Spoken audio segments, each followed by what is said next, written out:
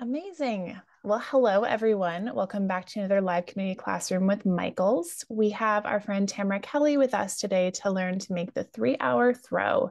My name is Renee L. from Yarn Inspirations, and I'll be helping with any questions you might have during today's class. So please feel free to drop your questions in the chat, and we'll make sure that Tamara answers them. While we're getting ready to kick things off, let us know where you're watching from. Over to you, Tamara. All right. Thanks, everybody. Hi, Renee. Hi, everybody. Thanks so much for having me. It has been a little while since I've been able to do one of these Michael's classes, so I'm very excited to be back with all of you today. My name is Tamara Kelly. I blog at mooglyblog.com and I work with Yarn Inspirations. And in particular, today, I'm super excited to be working with Bernat Blanket Big. This is probably the thickest yarn you can get at your local Michael's or on michaels.com. It is, as you can see right here, super duper thick. And this is really the key to being able to make this project because today we're going to be using our hands, no hooks, no needles, just our hands and the yarn. So we really want to have a big, thick yarn like this so that we can use our hands essentially as our crochet hooks. Now, if you haven't been able to get a hold of Bernat Blanket Big, this great big yarn, you can use the thickest yarns you've got and try and hold a few of those strands together. And that's going to allow you to practice this today. Now, if you try this, you decide you'd like to make this pattern, but crocheting with your hands isn't for you, you can absolutely still make it just with a 25mm crochet hook. So with all that out of the way, go ahead and grab your yarn, pull your label off and find the end, and we'll switch over to the hand camera here. All right, let me pull that camera over here in front of my face. There we go. So you've got a good view. And I'm just going to take a moment and find the end of my yarn. More often than not, I find it sort of tucked into one of these ends. So if you see a piece going into the end, I would pull on that and see if it comes out of there. Took a bit of pulling, but I did get my end out. So we're up close, you can see right here, but that's on purpose. So you get a really good view of each stitch as I make it. So like I say, take a moment, find the end of your yarn, and we're going to want to pull up a few yards.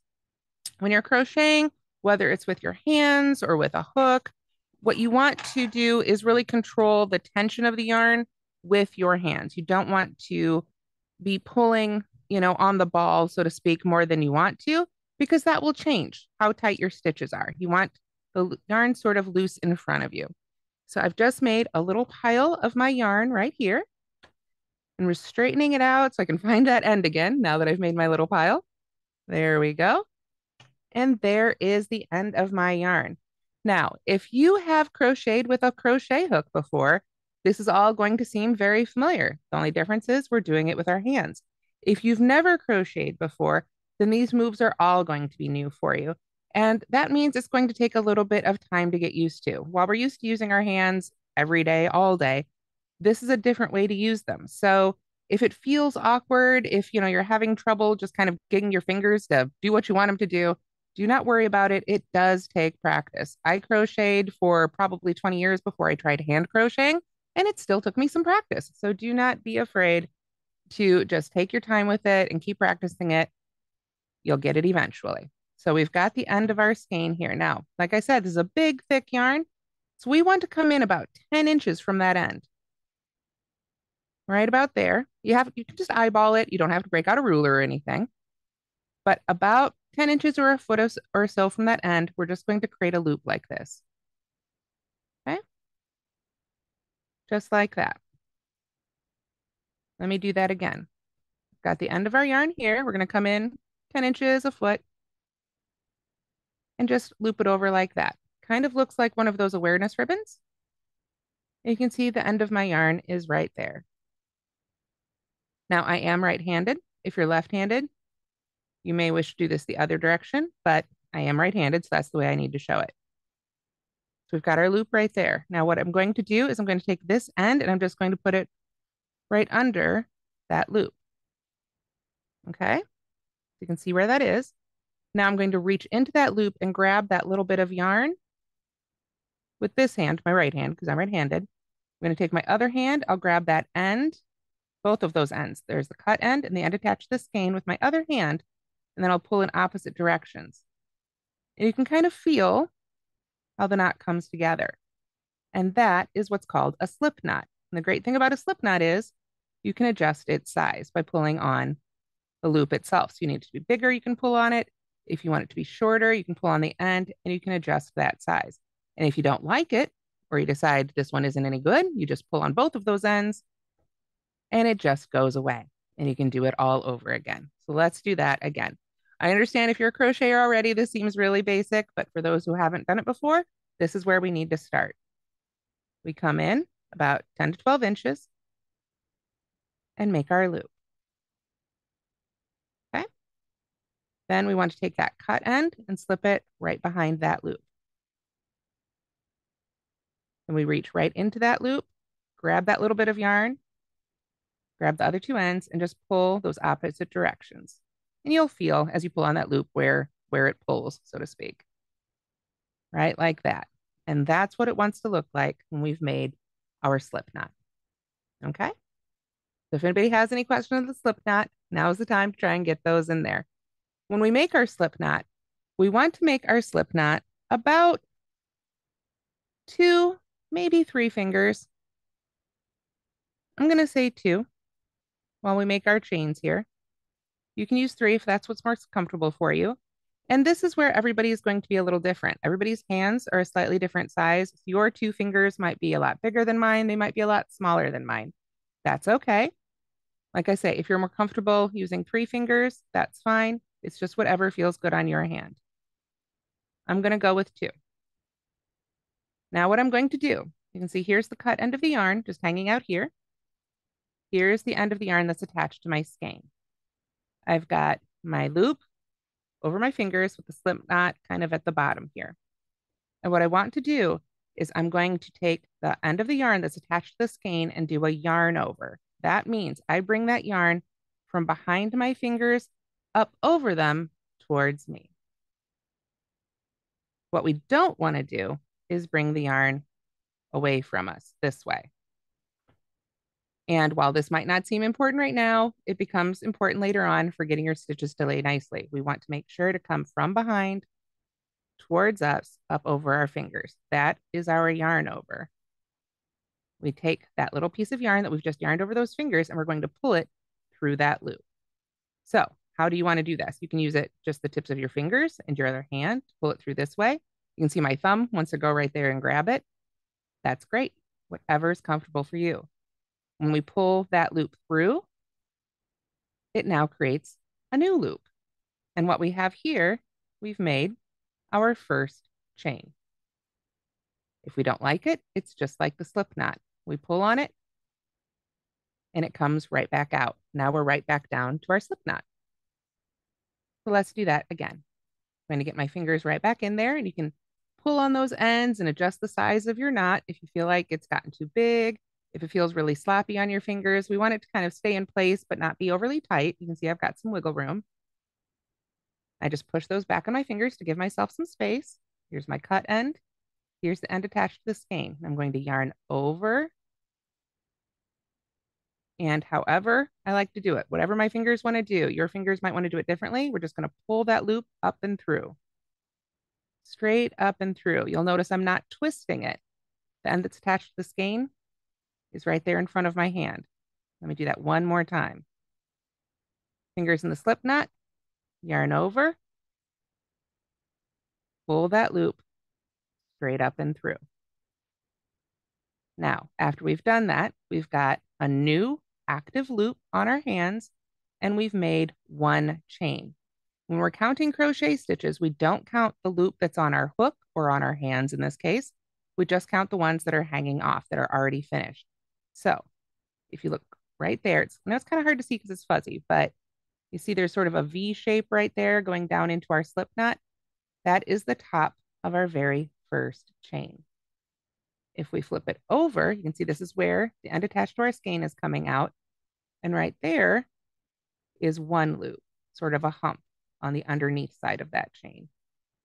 Okay, so with 1 chain made, we've now got our new active loop. We can adjust the size on that, pull back on that yarn. If it's gotten real loose and big like this, not a big deal. We just pull back on that yarn, get back down to that same size. So it fits those 2 fingers comfortably. And then we do the same thing. Push that loop back, We're going to yarn over, and then we can grab that loop and pull it straight up and through. And now we've made 2 chains. We've got one little V right there, and then nested into it is another V. Let me get those straightened out a little bit better here so they're a little easier to see. Here is our first chain. Here is our second chain. This looks like it would be a third chain, but it's our active loop, so it doesn't count. So we're going to continue making chains until we have the width of the blanket that we want to make. So on the 3-hour throw, which obviously we're taking our time here today, this is not the speed at which you'd make it in 3 hours, but once you've got the hang of it, you can do it in 3 hours. With that one, it makes a 36-inch by 36-inch blanket. However, that's because I made chains until it was just over 36 inches long, measured from that very first chain. You can make however many chains you'd like to make for the width of your blanket. If you're just practicing, if you're new to finger crocheting, I'd probably only make 10 or so, just enough to practice with. For now, let's keep making a few more chains. I'm going to push that loop back on my fingers, yarn over. Remember, always come towards us over our fingers, and then grab and pull that loop up and through. And then as soon as we get that loop to the size we like again, we push it back, yarn over, and pull that loop up and through. You can go back, adjust the next size of that next loop, yarn over, and pull up and through. Now we have a row of chains. Let's go ahead and count those together. Got 1, oops, let me get that on screen there. 1, 2, 3, 4, 5. This is our active loop, so it doesn't count. So right here, I have 5 chains. Again, it doesn't matter for this pattern how many you make, you just make the width of the blanket you'd like. So I'm going to go ahead and make 1 more.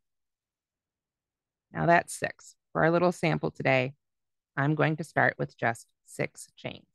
Okay, so this is what those should look like. Now, when you are just starting, if you're trying to do this right along with me, or if you're watching this later and you're trying it, yours probably won't look this good. The first time I tried hand crocheting, mine did not look like this. It looked twisted. It seemed like there was times where the loops changed and went wonky. That's normal. It's just like when you first learn to crochet with a hook, the exact same thing can happen. With practice, eventually your chains straighten out. When you get used to sort of keeping that tension really even on your fingers, they will straighten out with time and practice. So if you are brand new to crocheting, especially if you're brand new to hand crocheting, feel free that first, evening or two that you're practicing this, you're getting a hang of it, just work on those chains. I say the same thing when someone's learning how to crochet with a crochet hook. Just practice making those chains for the first few days, because that really is going to be the basis of everything else. And once you get sort of the hands used to making those chains and you feel really comfortable with those, all the rest is going to be so much easier. So for now, I don't see any new questions. If there's any questions, please do put those in the chat and Renee will help me answer those. So like I say, if you're making the full size blanket as written, which is about 36 inches wide, we would chain 17. For the sake of time today, since we really want to take our time and focus on each step, I'm going to stop right here for our little sample.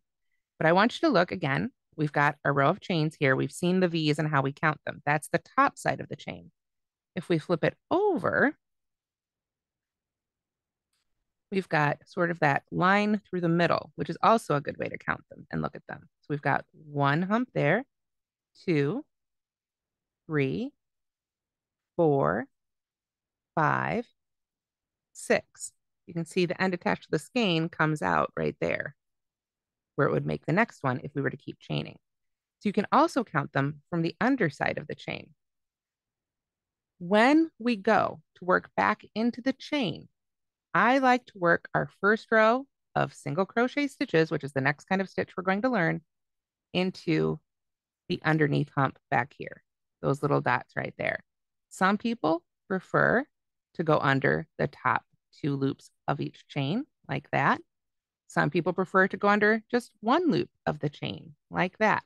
It really doesn't matter. It's going to be personal preference, but I think that working into that back hump of the chain gives you a much nicer finished edge. So that's what I'm going to demonstrate today. Again, if you're just practicing, just go ahead and put those stitches in there. We can always pull on that end and undo all the stitches we've done. When you're just practicing, go ahead and stick them in there wherever you'd like while you get your fingers used to making these stitches. So I have 6 stitches here. We know because we just counted them. Before I start working into these stitches to start building up the height of our blanket, I need to make sure that I have what's called a turning chain. The turning chain is the very last one of these chains we made right here. Remember, we made 6 chains. The last one, the 6th chain, is the turning chain. And that is called the turning chain because we're working this way, but now I need to turn my fabric so I can work into it to create our fabric. So when we turn our fabric over, I need a little ladder to lift my yarn up to the height of the row I'm going to make. Okay? Because as we make our fabric, we want to go up to that height and then work across. Then we'll turn again, go up to a new height and work across. That little ladder keeps us from having to climb the hill. If we were climbing the hill without our ladder, then that front part of our row would be all squished down. By having this turning chain that lifts us up, we can have a nice straight side and our row will be even all the way across. I know it's a lot of information. Hopefully it will make more sense here as we go. So what I'm going to do, I'm going to get my fingers right back in that loop.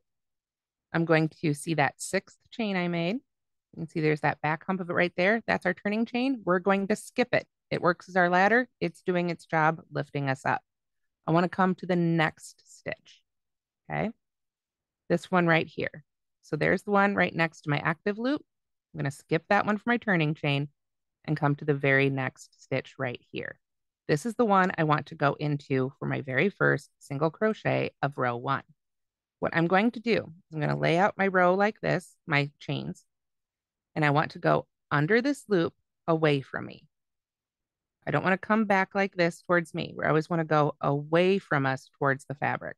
So I'm going to stick 1 or 2 of those fingers, whatever fits. If only one fits, that's fine. But I'm going to stick them right under that loop of that chain.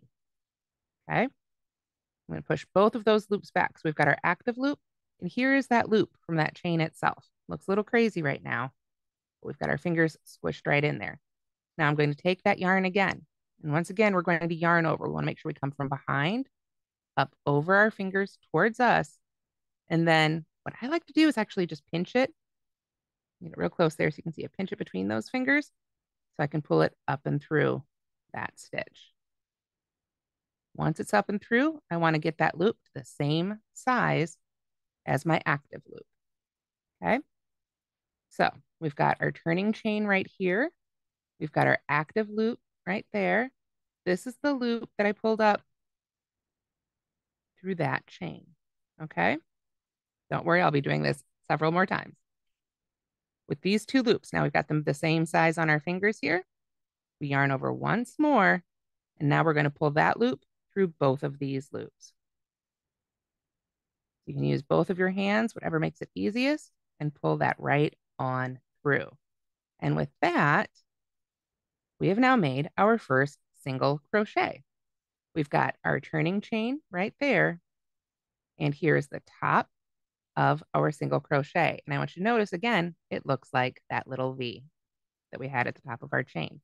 This is what it looks like from the front, and this is what it looks like from the back. Make our next one.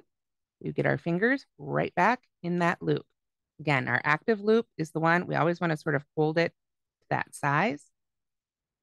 Now we come back to our chain. And this can be a little tricky, especially when you're beginning. Lay it out on the table in front of you and take another look at it. Make sure we've got the right side. We know we chained 6. The first one was the turning chain, so we're only going to have 5 chains to work into. I've worked into one of them, so there should be 4 left. That's a good sort of keep those numbers in mind as you're working. That will help you if you start to get lost. So if you need to, you can start at the other end and say, oh, 1, 2, 3, 4. Double check. Yep, that is right there in that next stitch. So again, we want to look for that little middle hump in the back of each one of those chains. We go right to the next one, insert our fingers again, make sure we go away from us into that chain and push those loops back. So we've got our active loop. There's the back loop of that chain. We yarn over and bring that loop through the chain.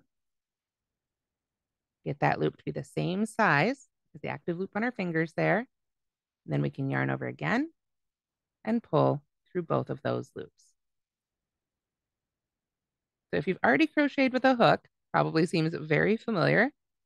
We're just using our fingers and our hands as our hook. So now we have 2 single crochets made. If we look at the top of that row, we start seeing that line of V's being made, just like we had with our chains. And you can see how that turning chain now was necessary to get us that height. Otherwise, that first stitch would have been all pinched down like this.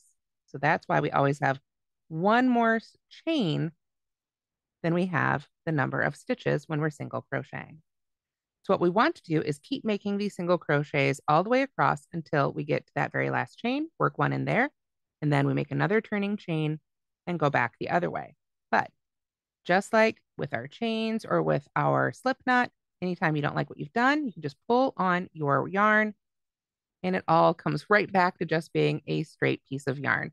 So that's one of the really lovely things about crochet. No matter what tools you are or aren't using, any mistakes you make, you can just pull back on your working yarn and they'll all pull right back out. You can pull the whole thing out. You'll be right back to just a plain old skein of yarn again, if that's what you need to do. So do not be afraid to just practice. Practice, practice, practice these stitches because you can always just pull them right back out. You've still got your yarn. It's not like some other crafts where you might have, ruined those supplies, so to speak. So let's go ahead and continue working across here. Again, if you have any questions, please do drop those in the chat. I'm going to find that next chain. Again, we already worked in this one and I pulled it out, but now I need to go back in there. Go in there with my 2 fingers, yarn over, pull that loop up and through, yarn over again, and pull through both of those loops. This is how we build up that fabric. So the chain is sort of our foundation, and then we build our rows of single crochet up from there. So we know we've got 3 more stitches now in this row. So I'm going to find that next one. And again, if you're having trouble figuring out where to go into on each chain, especially as you're just learning, that's very normal. That's a struggle I think every crocheter has, whether they're doing it with their hands or whether they're doing it with a hook. Where to work into the chain and where to work into those stitches can be really tricky. So just take your time with it. Pay attention as you make each stitch. See where those strands of yarn go, and it will get easier with time. Got 2 more stitches left here in this row. I'm going to go into that next one. And again, we want to make sure we always go away from us through our fabric and then up and over for that yarn over. Pull up our loop. Get our 2 loops in there. Get those the same size again. Let's give them a little wiggle. Yarn over and pull through. If it's getting a little wonky back here, I like to just give it a little pull with my fingers like that, sort of straighten those stitches right out. As we work our way down, you'll see there's one last one here right next to our slip knot. This last chain always likes to be a little tighter. So sometimes I can't get both fingers through that one. That's okay. I'll just get one finger through that one. I still want to yarn over. Just pull that loop through. And once it's through, you can get it to the same size as the other loop there so that you can yarn over and pull through both of those loops. Now, you'll remember we chained 6. The first one was our turning chain, so we should have 5 stitches. And at the tops of those stitches, if we turn it, so we look at the top, we've got those V's again, those nested V shapes.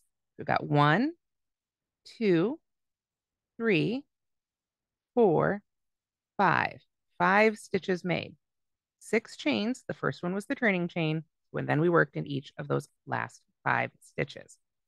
So again, on the full size blanket or the way it's written, you would chain 17, but then that 17th one would be your turning chain. So you'd have 16 stitches as you work back across. So that gets you through row 1. What happens for row 2? Well, remember when we started row 1, we'd already made our big row of chains. So we had a chain there that was going to be our turning chain.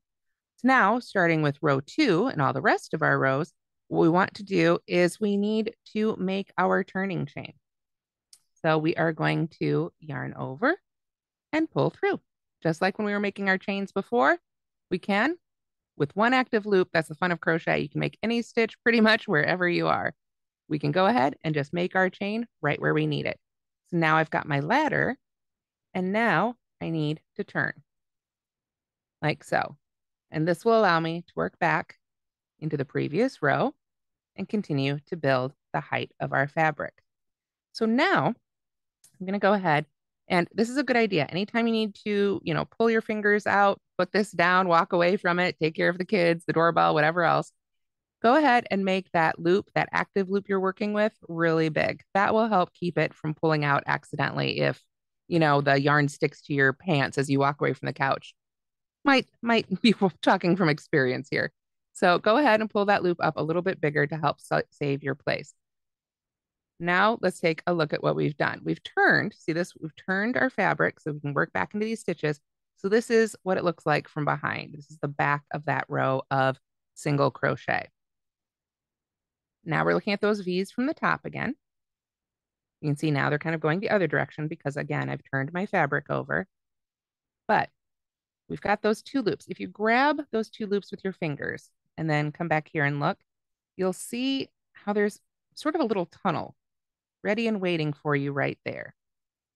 See that little dark spot right there? If I stick my finger right straight back through there, it goes right under both of those top 2 loops. Then there's another one right there. Kind of see where all those strands come together? Right there, goes under those 2 loops. There's another one. There's another one. We've got 5 stitches. We've got 1, 2, 3, 4, 5. For your standard crochet stitch, a standard single crochet, we go under both of those loops, just like when we went into our chain. Let me demonstrate how that looks. We are going to pull this loop back down to size. Now, when I do that, I'm going to get it back down to the size of my fingers again. And the part that I pull on that moves, so to speak, I want that part of the loop to be in front of my fingers. Now I've got that back to the right size. I've got my fabric turned. I'm ready to work back into it. This is our turning chain. So we can ignore all that. That's our little ladder. It's already doing its job.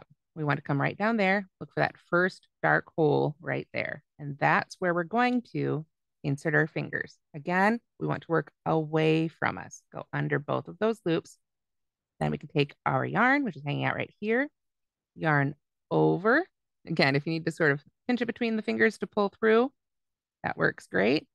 And then you can pull that up, get that loop to be the same size again, yarn over, and pull through both of those loops just as we did before.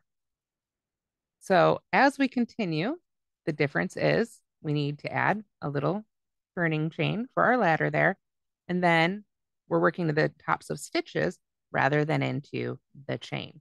Now I just saw a request saying, can you show how to turn again? And absolutely, this is a great place to do that. And as you can see, I'm just pulling on my yarn.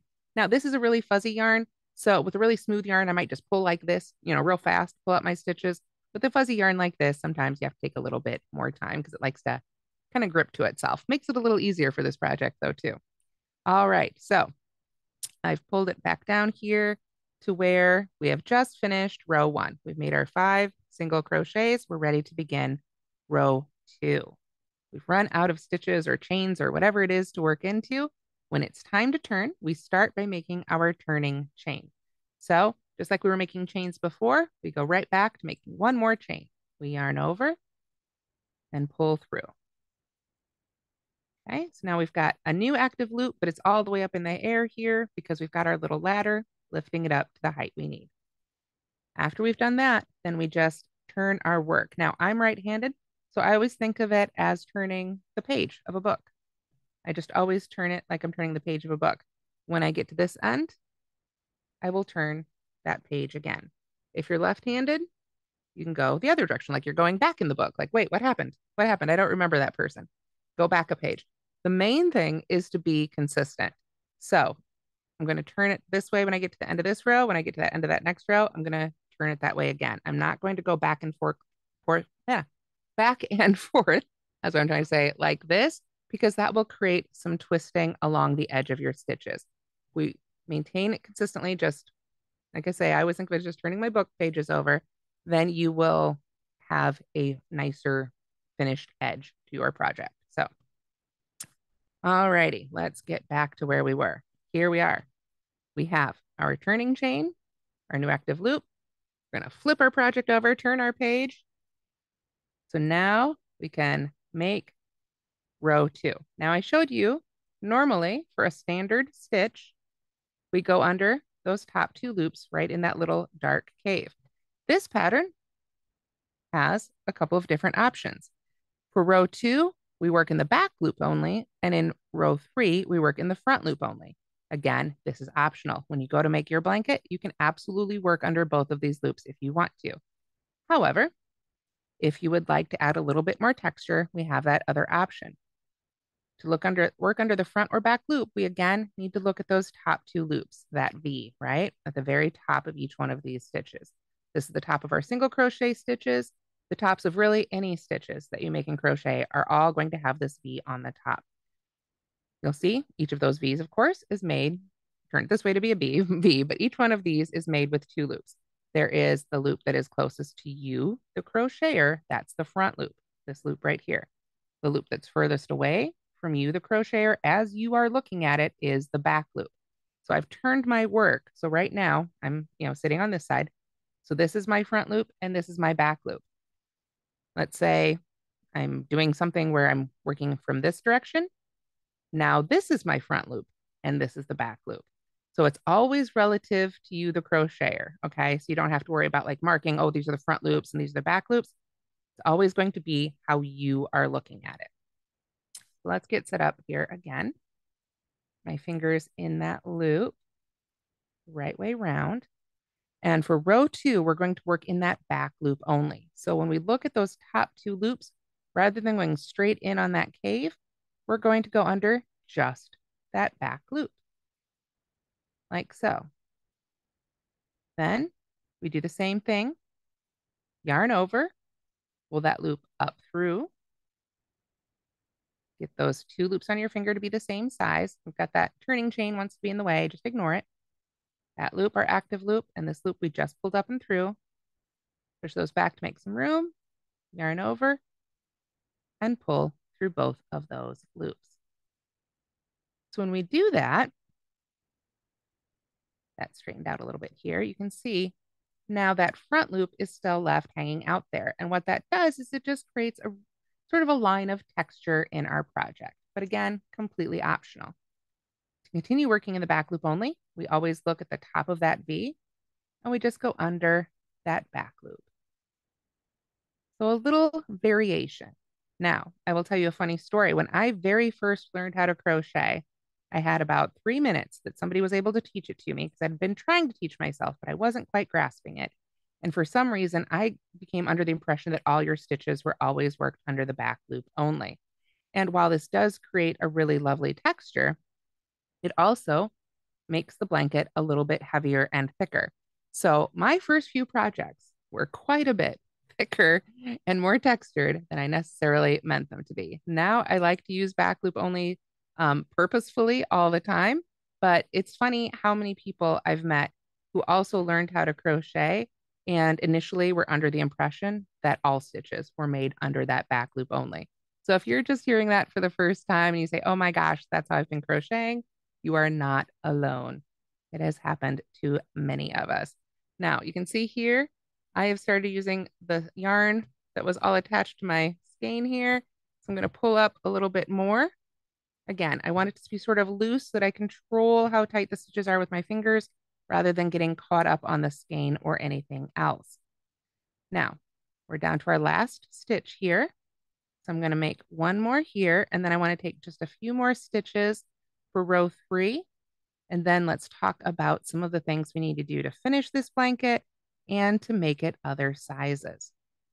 So here we have it with 2 rows now. We've built up 2 rows of single crochet. That second row was in the back loop only, which creates this little bit of texture right here, this unused front loop. If we turn it over though, you can see it still looks pretty smooth. We can't really tell the difference from this side. So let's go ahead and make row 3, because row 3, we work under just the front loop only. Before we begin any row though, front loop, back loop, both loops, we're going to do our turning chain. We need to make sure to put that one little chain at the beginning, and then we turn our page so we can work right back into our stitches. So now for row 3, where we go into the front loop only, we've got that cave there, but we want to pop up in between, right there. So we've got those 2 loops. Rather than going all the way through, we just pop up in between. Then go under the front loop, yarn over, pull that loop up and through, yarn over, and pull through both loops. From this side, you're not going to have that unused loop because you're going under the front loop. But on the other side, you'll continue to have that little bit of added texture. Now, as I said, for a project like this, you can do that for some added texture, but especially as you're just learning, feel free to just go right in under both of those top 2 loops, right there. When I designed this pattern, I didn't necessarily have, you know, this class in mind. It turned out to work really well for it, but you can use whatever loops you prefer. I see a few people commenting that when they first learned, they were taught front loop, just to use the front loop. So there you go. I think we've all, especially when you learn from friends and family, you just never know.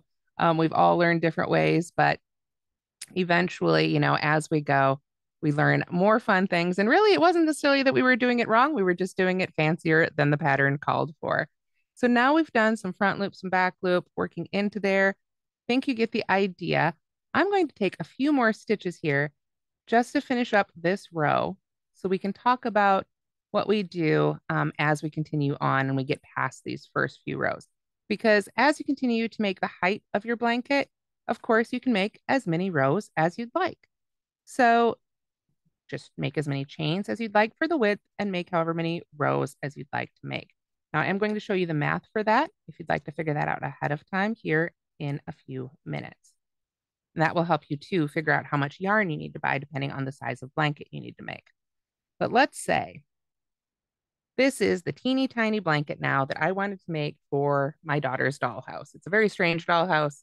I don't understand the dimensions, but here we are.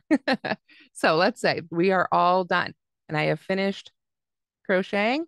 I would go ahead and cut my yarn.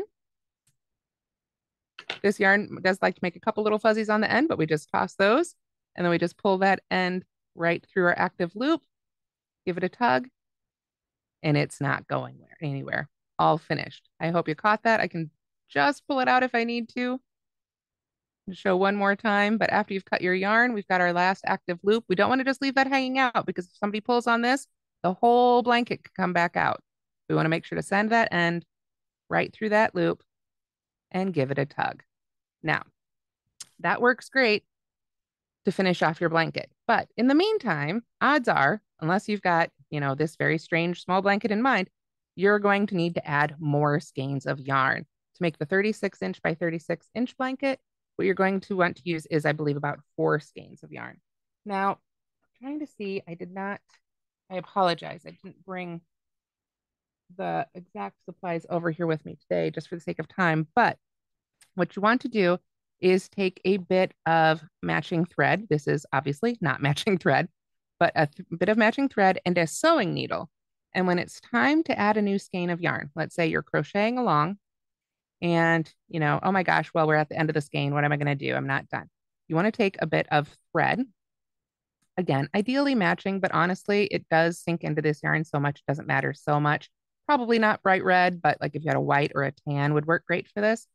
Just take a little bit of a sewing needle and sew back and forth. It doesn't have to be anything fancy. I'm not talking about fancy stitching here at all.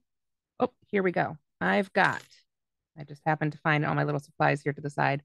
Happen to have, this is why it's so hard to show. I have some tan thread here on a sewing needle. So to continue, add another skein of yarn, what I would do is just hold these two ends together, just pinch them, just like that. We're going to take our sewing needle. I would have a knot in the end of it. I don't think this one does, but just pull that right through to where it's knotted and then just go right back down through. Like I say, nothing fancy here. This isn't even anything as fancy as a whip stitch. We're just going back and forth through these two layers. And I like to do it several times, but you can see even with this tan yarn, it just disappears right down into the fuzziness of the yarn. So that's why I say don't worry about getting, an exact match. Bright red, probably not, but anything even halfway close is really just going to disappear right down in there. So I just keep taking a few of these stitches. Like I say, nothing skilled or fancy at all, just back and forth until it feels like, okay, those are definitely attached. These aren't very well attached yet. I would need to do a few more and probably put some knots in it. But just sew those back and forth until they're well attached. And then you can just continue crocheting with it like it's one long strand. Same thing, let me pull that yarn end, back through here. Same thing then when it comes time to weave in your ends. If you've crocheted before, with sort of standard yarns, you probably have a tapestry needle that looks something like this that you would use to weave in your ends with. Well, as you can imagine, getting that yarn through that head of that needle is going to be rather difficult. So what we want to do instead is use our hands. So we can just use our hands to start weaving that end in a bit. Just find some stitches to hide it inside. And then when you get to the point, a few more inches in, probably gotten into there a little bit, what you're going to want to do is once again, let's say right about there is good on this one. I'm going to go ahead and cut the excess yarn off again. And then I will bring back that sewing needle. And I will just tuck that end right back behind one of the strands of the yarn that's supposed to show in the blanket and start sewing it in place as well. Same thing, just back and forth. Like I say, the thread really does get hidden so well. I don't know if you can even see that on the camera. If it can show, just you can see, just disappears right into the yarn itself. So now you could just weave them in and hope for the best, but I really, especially with a yarn like this, I want you to be able to use your blanket, love it, let the kids use it, let the guests use it, throw it in the wash, throw it in the dryer. So I would highly recommend sewing those ends in. If you weave in by hand, they may come out eventually, but just sewing them in will make your blanket last that much longer. So that is the basics of the crocheting, making the actual fabric. Now let's talk about planning our project. So if we come back here to the written pattern, we can see that it's about 36 inches square. And that is with about 16 inches across. Remember, we chain 17. If you've got the written pattern in front of you, it's probably easier to see than it is right now on screen. But we chain 17. So we've got 16 stitches and we make about 18 rows to get a 36-inch blanket. But who wants a 36-inch blanket? Well, they're great for laps. They're great for under your desk at work. They're great for baby blankets, photography props, things like that. But, if you want a big old throw for your couch, you're probably going to want something a whole lot bigger. So let's talk about how to figure out the numbers for that. So you've got some idea.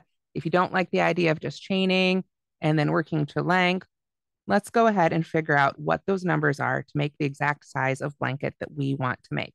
First things first, we'll figure out the width. We've got 16 stitches, and that makes 36 inches of width, okay? We're going to be doing, like I say, a little bit of math here. Let's say, for example, that we want to have a blanket, or let's get a really nice big blanket, a nice big throw for the couch. Let's go a big old 60 inches wide, okay? So we know how to make 36. How do we make 60? It's not just doubling it. Wouldn't be that simple. We need to figure out what that number is. So Some of you may remember this from high school. We're going to do a little cross multiplication. 16, that's our stitches, times 60. 16 times 60 equals, and this is where I need your help. Can somebody shout it out into the chat because my calculator is my second camera. I know we've got a 0 on the end. Anybody? Sorry, 960 for Nine, 16 times 6. 960. Thank you. Live math is not my strongest suit. I can describe it, but not do it. All right, so 960. So now we want to take 960 and divide that by 36. So we multiply these and then divide the odd one out to find what we need. So 960 divided by 36. Help me out. Oh, sorry, 960 divided by 36. Yes. Please hold. Like I said, I have to use my calculator is actually my second camera right now for my hands. So Okay, so it's 26.6. 26.6. Okay, this is great. 26.6. That's how many stitches we need. Gonna have to make a decision. Do you want to do 26 stitches or are you going to do 27 stitches? 27 is going to be just a little bit wider. 26 is just going to be a little bit narrower. Your blanket, you get to choose. So now we know, let's say, I personally, it's a blanket. I always want it to be a little bit wider. Let's say we know now we want it to be 27 stitches wide. How are we going to figure out the length? Exact same thing. We know that it takes 18 rows to make a 36-inch long blanket. Let's say 60 inches width is great, but again, we've got a big family. We want an 80-inch long blanket. This thing is going to be massive. We do the same math. 18 times 80, whatever that is, divided by 36. We go across the two numbers that we have. We multiply, divide by the odd one out, and that will give us however many rows we need to make that blanket. So by using the math, you can figure out what it looks like. 1440 was our number here. So whatever that is divided by 36. Again, you can do the math. 40 it looks like. So 40 rows, a nice even number. Again, you might need, if you end up with a, what do I say, a decimal point, 40.1 or 40.5 or whatever, then again, you can decide, do I want to go an extra row or do I want to stop an extra row? Totally up to you when you are adjusting for your own size. Thank you so much for the help with the math on that, Charles and Renee. Okay, so that's the stitches and the rows, but let's talk about deciding how much yarn you need. Before I do that though, I did get a really quick question that I think I can answer pretty quickly. Somebody said, my rows keep getting wider. What can I do? Make sure, count your stitches, make sure you're not actually adding a stitch. And additionally, one more supply, and this is going to be a little bit harder with this yarn, but I recommend grabbing some stitch markers. Oh my gosh, got ones that weren't super easy to see against my hand color here. Let me get a red one so it's a little easier to see. Of course, they don't want to come out of their little bowl here. There we are, stitch markers. They look like sort of little safety pins made out of plastic. If you don't have stitch markers, you can use an actual safety pin or another scrap of fabric. But what I recommend is that you put a stitch marker in the first and last stitch of each row, and then you'll know when you get to the end of that row. You won't say, oh gosh, was that the turning chain or was that the stitch? You'll know if there's a stitch marker in it, that was your last stitch. You can get stitch markers at michaels.com, at your local Michaels. They should be sold right next to the hooks, basically your crochet hooks and all those other supplies. We didn't need hooks for today, but the stitch markers do still come in handy. And that's not just for when you're hand crocheting. I actually recommend using a stitch marker in the first and last stitch of each row for projects when you're using your hook. I do it all the time. It's much easier than going back and realizing, you've accidentally worked into the wrong end. All right, so that is how to figure out how many stitches and how many rows, but let's talk about how much yarn to buy, because that can be a big one too. We know that we used 4 skeins to make a blanket that was 36 inches wide and 36 inches long. Okay. 4 skeins of yarn were needed. So how do we figure out if we want to make that 50 by 60 inch blanket that we were just talking about? 50 inches by 60 inches, we don't know how many skeins, right? Okay, so now we need to do a little bit more math. Luckily, this one is a little bit more straightforward. And I've got a calculator, hopefully, over here that I can get to. Okay, so 36 times 36 is 1,296 square inches. Okay, that's how we find out the area of something. We take the width times the length. Getting into some geometry here, I think. Width times length gives us the square inches right there. So we know it took 4 skeins to make 1,296 square inches. So if we take 1,296 divided by 4, we know we get 324 inches per skein. Okay. This is a really great tool if you are making, obviously any other blanket as well. Any other project where you need to change the dimensions like this, you can do this same math. For this particular project, we know we can get 324 inches of hand crocheted single crochet stitches for each skein. But this is the size we want to make. What's 50 times 60? 3,000. We want to make 3,000 square inches. So 3,000 divided by 324, because we've got 3,000 inches we want to make, and we can get 324 out of each skein. That's going to equal 9.259259, going on and on and on.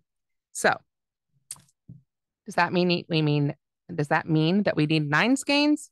No. With the other numbers, we can choose. Do we want to go up or down one? For this one, you always have to go up. When we're deciding how much yarn to buy, we would need to buy 10 skeins because we're going to use over 9.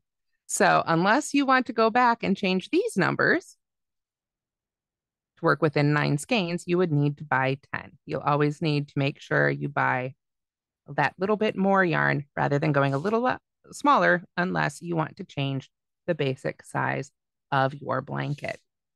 So I know that was a lot of math and there were some comments flying there and I couldn't read them all. So Renee, can you help me out?